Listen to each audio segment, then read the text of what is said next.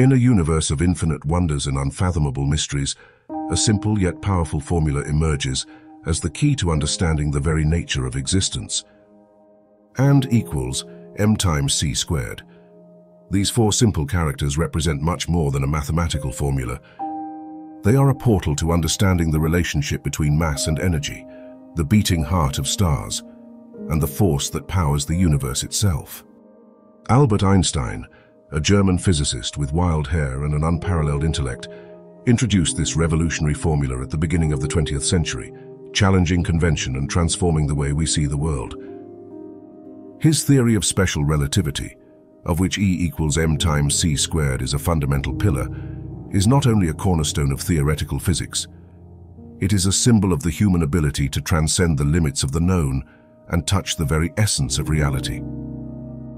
On this journey, we will dive into the depths of this equation, but first let's understand what the symbols represent. And it represents energy. In physics, energy is the ability to do work, which manifests itself in different forms such as kinetic, potential, thermal, and electromagnetic energy. This E tells us something deeper.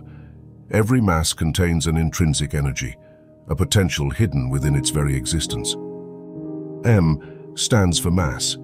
Mass is often thought of as a measure of the amount of matter in an object.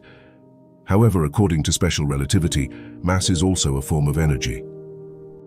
When we think of mass in terms of E equals m times c squared, m is not simply the amount of matter, but rather a concentration of energy.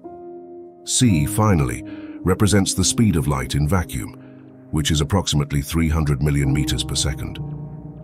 Squaring this velocity in the context of the equation gives an incredibly large number, showing how a small amount of mass can be converted into an immense amount of energy. This conversion is the principle behind nuclear fusion in stars and nuclear fission in atomic weapons and nuclear reactors. But why the speed of light squared? In physics, kinetic energy, energy of motion, is traditionally expressed as half the mass multiplied by the velocity squared. Einstein extended this concept, suggesting that the speed of light squared represents a constant conversion between mass and energy. This equation is not just a product of his theory of special relativity, but a revelation that unites matter and energy into a single entity, with the speed of light serving as a transformation constant. This was revolutionary. Before Einstein, mass and energy were thought to be completely separate entities. He showed that even a small amount of mass can be converted into a huge amount of energy, as demonstrated by nuclear reactions in stars and, tragically, in atomic weapons. But where does all this take us?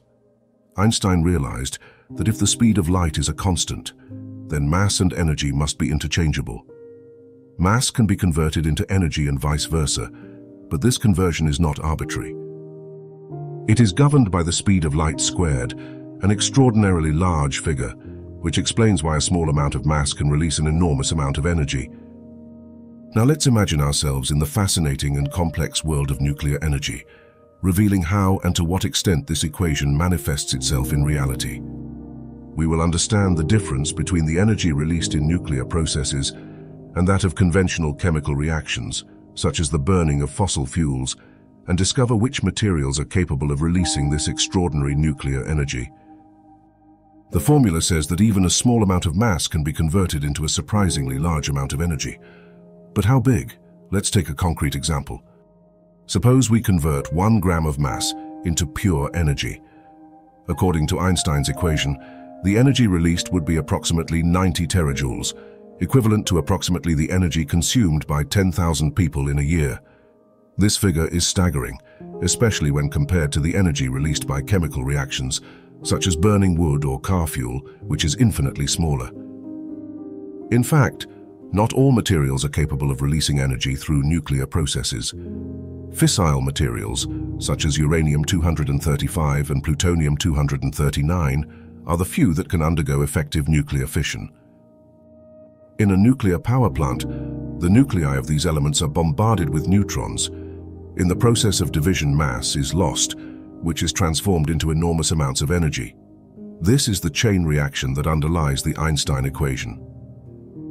However, it is important to distinguish nuclear energy from energy produced by chemical reactions, such as combustion. Chemical reactions involve electrons in atoms and change the way atoms are bonded to each other. On the contrary, nuclear reactions involve the nuclei of atoms, and it is precisely inside the atomic nucleus that the main mass of matter is present.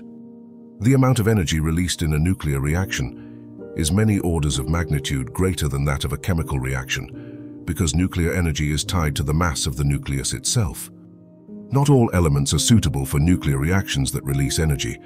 Elements such as uranium and plutonium have heavy, unstable nuclei, making them suitable for fission. In contrast, lighter or more stable elements cannot easily undergo such reactions.